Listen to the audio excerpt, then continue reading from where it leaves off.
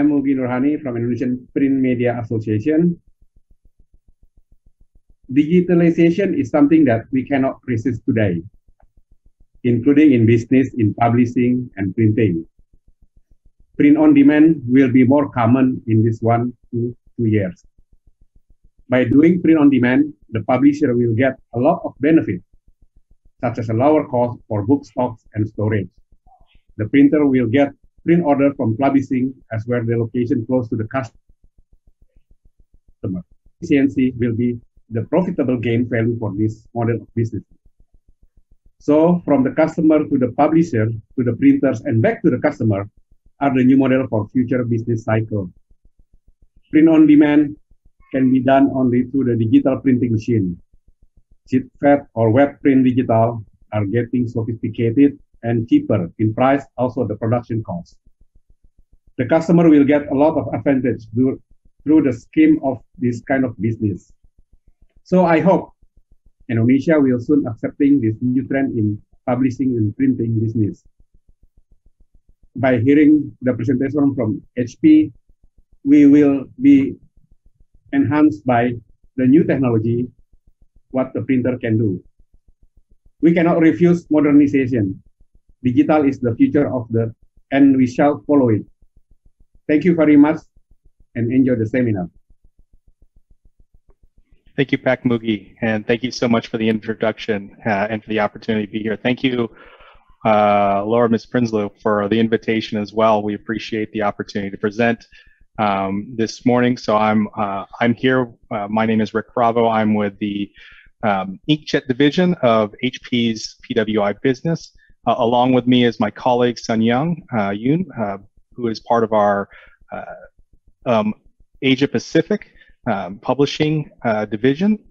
And today we're going to share just a few minutes about the things that we're doing inside of publishing. Got a great story for you. If we can go ahead and jump to the first slide, this is really what our vision is about publishing in 2020. Obviously, this world and this year looked a lot different than probably what a lot of us thought it would look like beginning in January. So I believe we need to jump back to the first slide. But like I said, my role inside of HP, I've been with the company now for about 7 years. And for the past few years, I've had kind of 2 roles inside of the business. So we can go ahead and jump to the next slide. And the first one is that I do business development covering Asia Pacific and Japan, as well as Latin America. And secondly, for the past year, what I've been working on is specifically publishing segment management. So, and that means talking to a lot of different publishers and different printers, different players across the entire value chain of publishing around the world. So I hope that by spending a couple of minutes together, we can look at some of the things that HP is doing in terms of technology. We're a technology company at our core. And our vision is about, and our mission is about bringing technology that enhances the world and makes it a better place for every single person on the planet. So why don't we go ahead and we can jump ahead now 2 slides.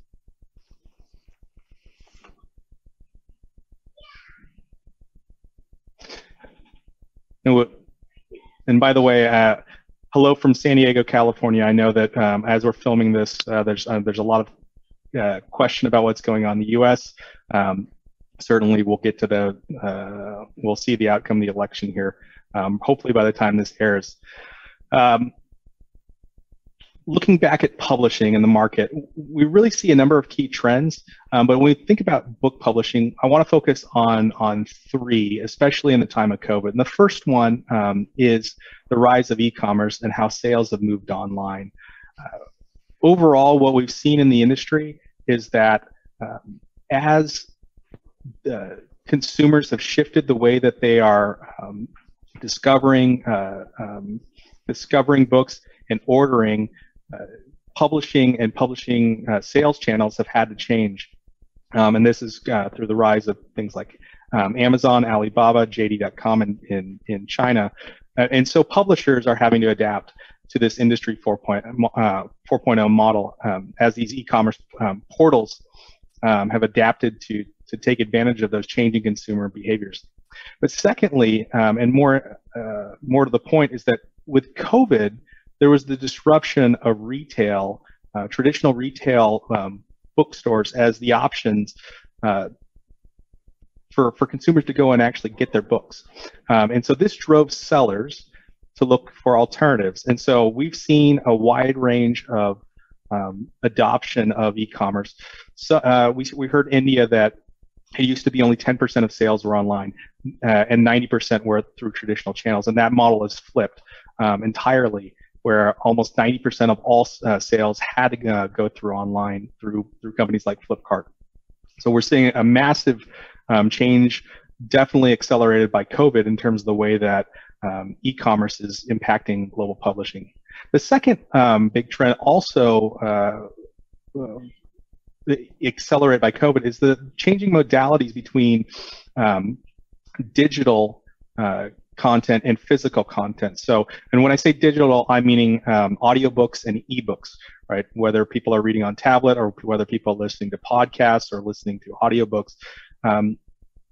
There, with the rise of different options, we're seeing different impacts in each of kind of the different subsegments. So education has already been moving to blended, where there's a need for both a physical book where students engage with because of better outcomes, but there's also, as content becomes more available and more prevalent by publishers, it's being adopted. And certainly, I think COVID was one of the big opportunities for digital content in education, and that has, what we've heard is that's met with mixed results so far. I think we'll get a lot of feedback on how publishers did and how school systems did in managing the access to digital content and what the impact of that was on students around the world. If we've seen, definitely in the changing modalities is also impacted in the STM space. We know that open access continues to drive print down in the developed world, but we see that there's still pockets of needs for physical books in different country-specific markets. Trade remains. We definitely we've heard that there's an uptick in ebooks and audio growing rapidly. Whether that's going to maintain that trend post-COVID, we'll still look for. The last thing is we see continued consolidation and optimization across the supply chain. This is because, as we know, as runs get shorter and as SLAs get shorter, the whole ordering of books in quantities have changed, and so we continue to see active consolidation from traditional printers and from digital printers around the world. We've seen a number of US and UK printers that have gone through bankruptcy and through exits.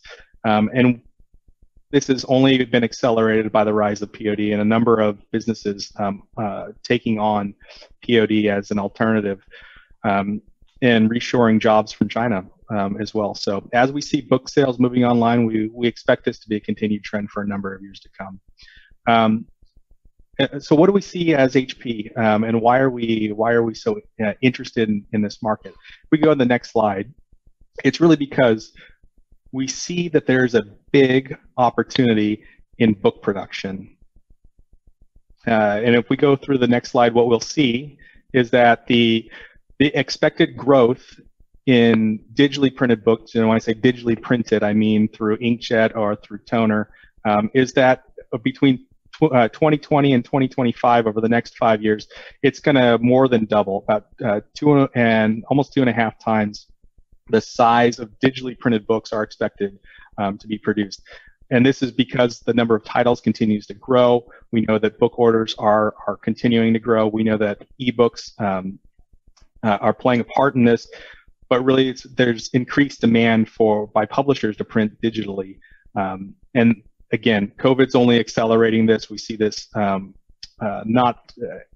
it's not unique to any particular country, especially as publishers have delayed production of titles and shifted the timelines of when they want them produced. That has only put increased pressure on supply chains to deliver books in shorter times and in shorter quantities.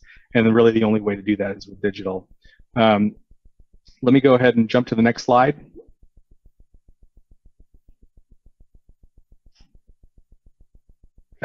So the next thing, why is digital good for publishers? It's good for the top and the bottom line. The first thing is that it saves costs on jobs as to how they're run.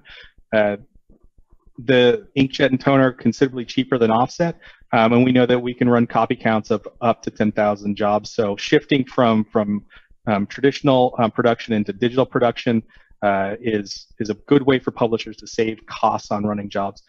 But secondly, it also allows them to do things that they weren't able to do before. Specifically, it's reacting faster to trends, right? If we looked at just the Google Trends search for pandemic books before March 1st, there was almost no interest in buying a book on pandemics.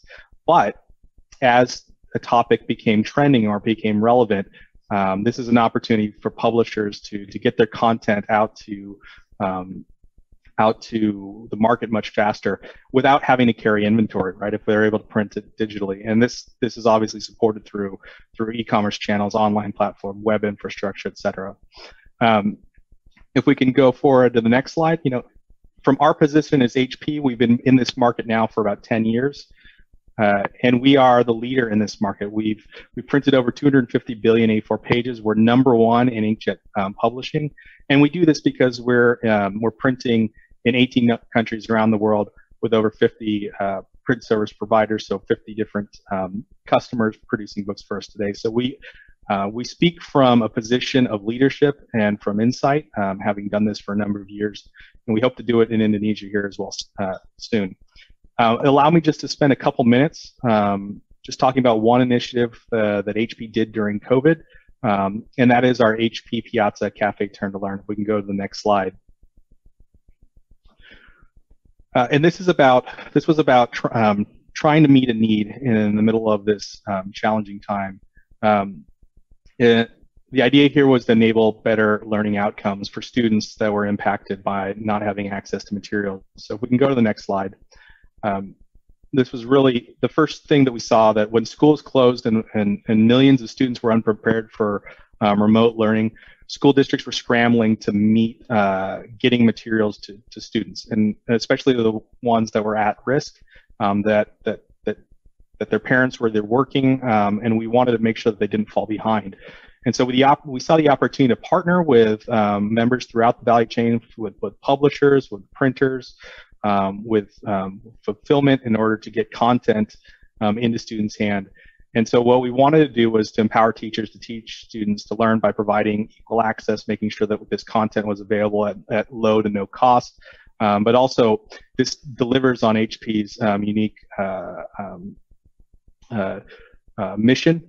And we believe that we have the right solutions in terms of both software, content management, and hardware in terms of print production in order to meet this need. So we will go to the next slide. We did this by working on an infrastructure that we'd already built. This was called Piazza Cafe, and what it is a content repository in which publishers were able to upload their content and have it ready and available for school districts to pick from, teachers to pick from. They could pick which content they wanted to have printed and then shipped directly to students. And so the response, we partnered with publishers like Britannica, NASA, Scholastic, Time for Kids, and then with our partner, one of our partners inside the US, who is Command Web.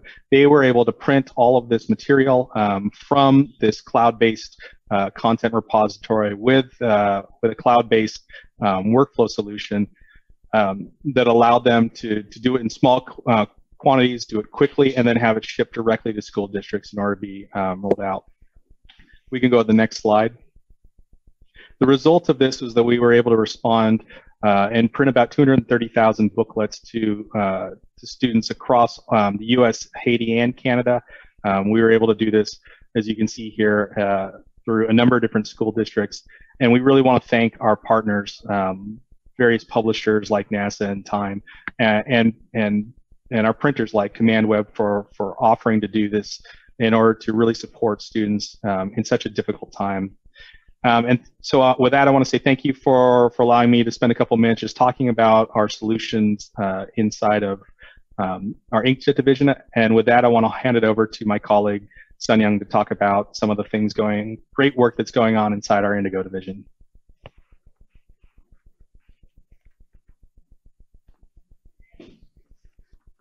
Thank you. Thank you, Rick. Let me talk about a little bit more about new opportunities with digital, mostly printed on Indigo, but these are mainly by not by our customers. Our customers usually mostly publishers in the world. So I like to develop these kind of opportunities with digital in Indonesia and the region as well. Let me introduce to me a little bit about I'm leading Southeast Asia in commercial, Korea commercial business in HP for Indigo and PWI business.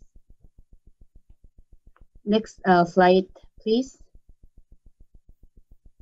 Let me start with versioning first. There are many creative applications our customers and publishers are developing on Indigo. Majority of these are quite versioning and also personalization for books. So let me start with Mentura Lingua. This is a UK-based publisher who are helping your children learn a new language. So these books are basically written with 2 different languages, over 50 titles, over 17 languages available.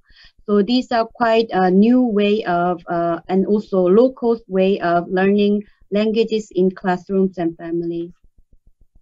Can I move to the next page? Another example of a mix of versioning and personalization. I will explain a little more about 1W later. This is 1W Studio. This is what they built a third party to create their own personalized books. This is platform for everybody to create their own. And also funded by Google and Ravensburger in Germany for toys and games.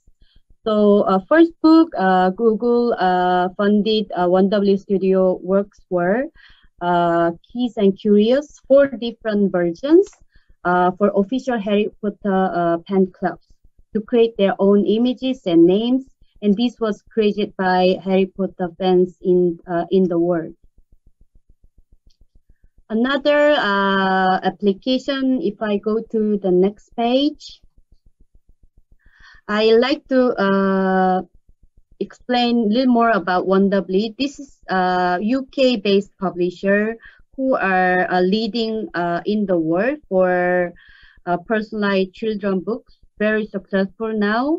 They start with one specific title, which is The Lost My Name in the middle, but they now have more than 20 different titles, not only their own new titles to create your own personalized books, also working with traditional publishers like, for example, My Golden Tickets.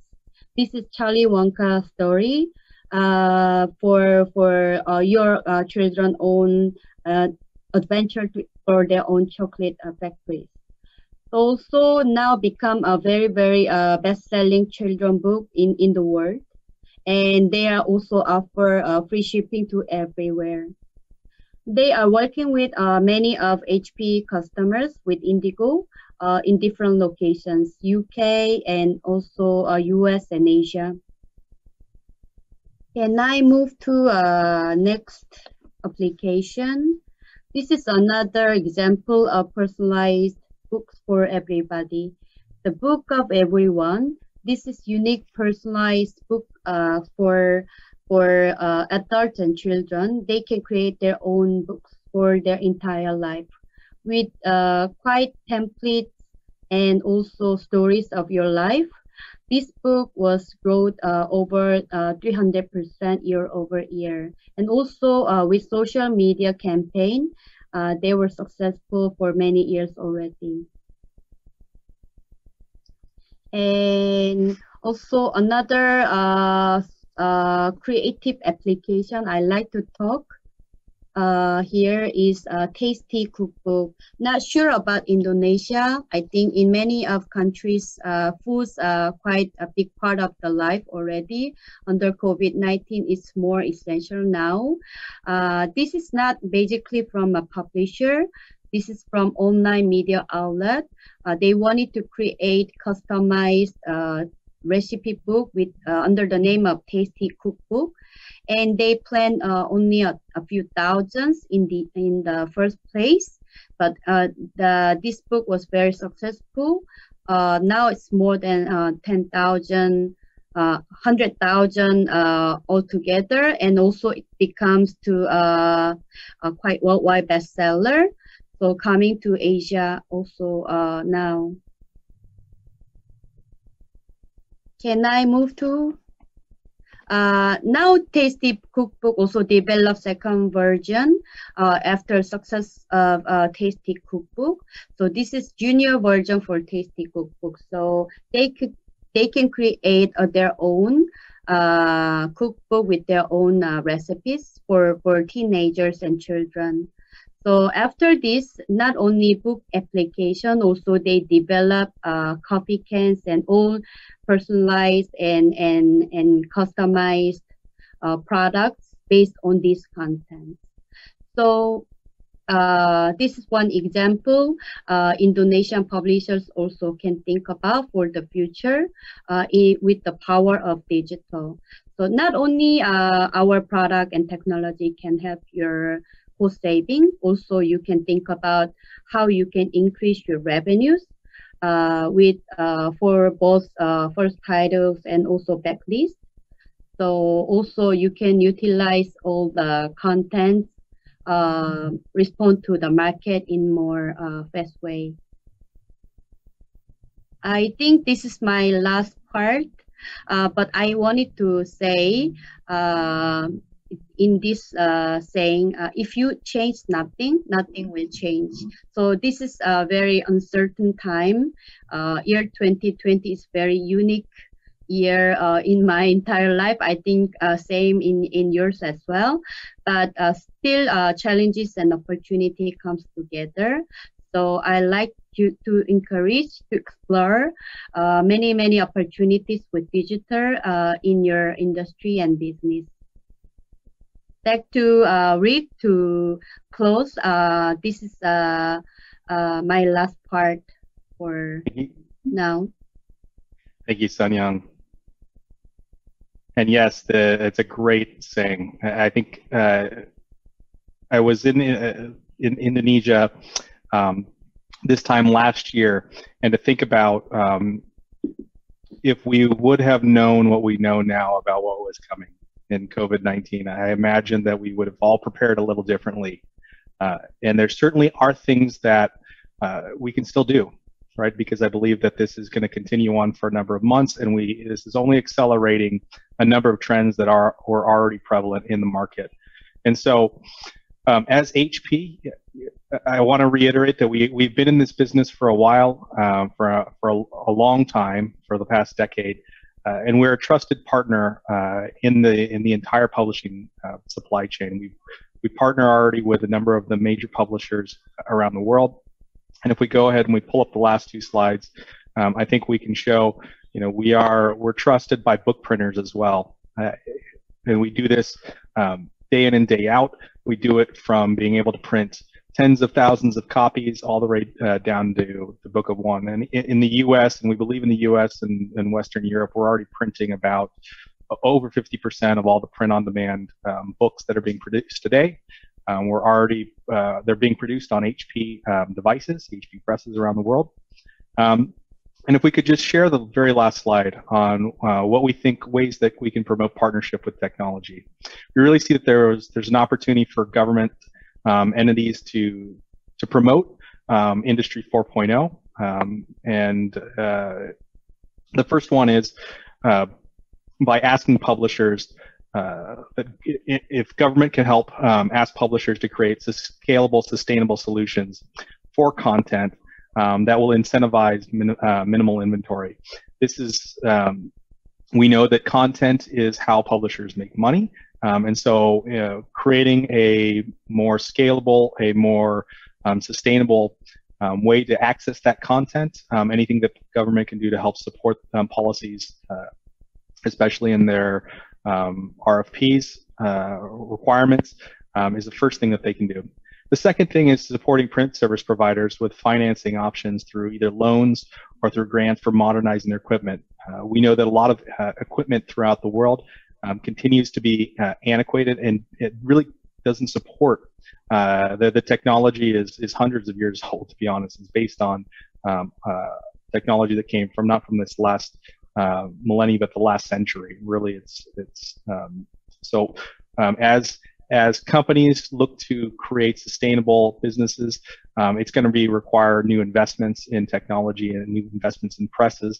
And so offering grants or loans at competitive rates is one way for government to participate in promoting the publishing industry. And the third one, I think, is really important for Indonesia, because we know it's a large industry inside of Indonesia, and that's working with paper manufacturers to promote sustainable papers that work with digital printing technology. What's good about our presses is that they work with both standard offset medias, coded and uncoded, as well as they work with specific papers that are designed for either inkjet presses or for electrophotography presses like the Indigos as well. So supporting paper manufacturers to create papers that work on modern presses is a way that government can promote partnership. And with that, I want to close the section by saying thank you again to Pak Mugi for the invitation, for Laura for the invitation, and to my colleague Sun Young for sharing a few minutes. We at HP really, we're committed to the publishing industry, and we wish you the best in 2020 and 2021. Thank you.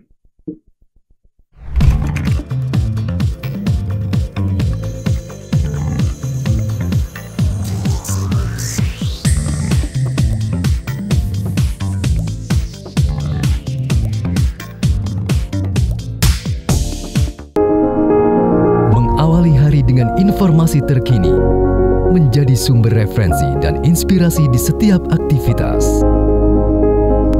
Melalui news video portal, segala informasi dapat disajikan cepat, akurat, dan lengkap. Dengan kekuatan teknologi digital, Medcom.id hadir dengan berita pilihan yang dikemas secara menarik. Medcom.id, digitally inspire people. Sudah 15 menit, masih kejebak macet. Tenang, tenang. Daripada emosi, 15 menit Anda jadi lebih berharga kalau bersama saya. 15 Minutes, setiap Rabu, jam 6 sore lewat 45 menit. Mediaindonesia.com hadir dengan opini cerdas dan narasumber kredibel, mudah diakses, informasi berkualitas ada di genggaman Anda. Klik di browser Anda www.mediaindonesia.com dan temukan pandangan berbeda, karena fakta bisa sama, sudut pandang boleh beda. Mediaindonesia.com, views and news.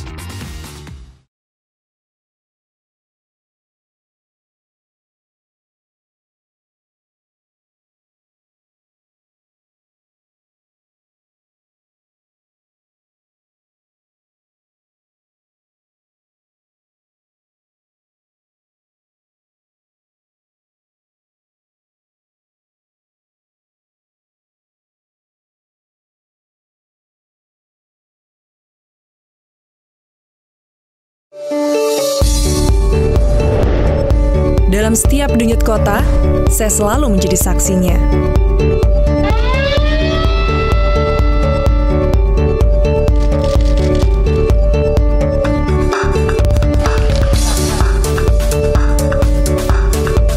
Disiarkan lebih dari 20 televisi jaringan Jawa Post Group. Jawa Post TV, paling Indonesia.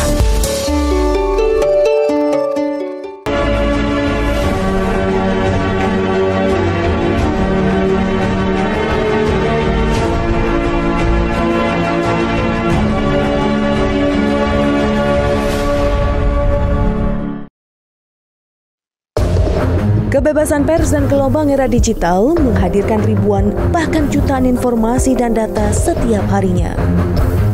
Beragam data dan informasi berserak di berbagai tempat seiring dengan perubahan dunia yang bergerak begitu cepat. Media-media baru pun bermunculan, namun kualitas informasi seolah tak lagi menjadi prioritas. Bahkan, tak sedikit yang abai pada etika jurnalisme. Untuk menjawab tantangan itu, Kata Data hadir sejak April 2012 sebagai portal media di bidang ekonomi dan bisnis. Beragam sektor diulas mulai dari finansial, energi, pangan, hingga industri kreatif dan digital. Artikel mendalam dan komprehensif dengan sajian infografik yang menarik menjadi karakter utama dari Kata Data. Kata Data berikhtiar untuk terus menyajikan beragam informasi berkualitas untuk kemajuan negeri dan untuk kepentingan bisnis Anda. Kami percaya demokrasi yang sehat tumbuh dari kehadiran informasi dan data yang akurat. Kalau bicara pakai data.